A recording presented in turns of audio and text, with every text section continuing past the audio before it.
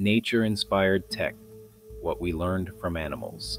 When it comes to innovation, nature has a 3.8 billion year head start, and humans are finally taking notes. This idea is called biomimicry, where engineers, scientists, and designers look to the natural world for smart solutions to human challenges. Let's start with sharks. Their skin is covered in tiny tooth-like scales that reduce drag and resist bacteria.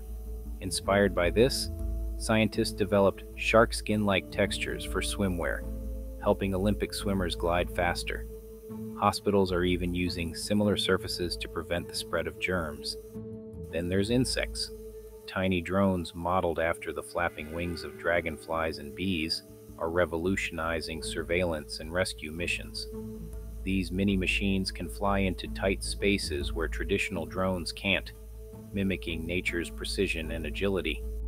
Next up is geckos.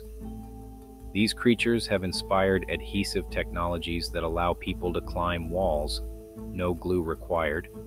Their toe pads use microscopic structures to stick to surfaces via van der Waals forces, a discovery now used in robotics and space tech. Even kingfishers helped redesign high-speed trains in Japan.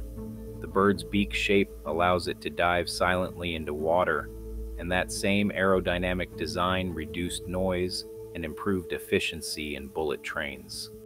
From the micro to the massive, animals are more than wild wonders.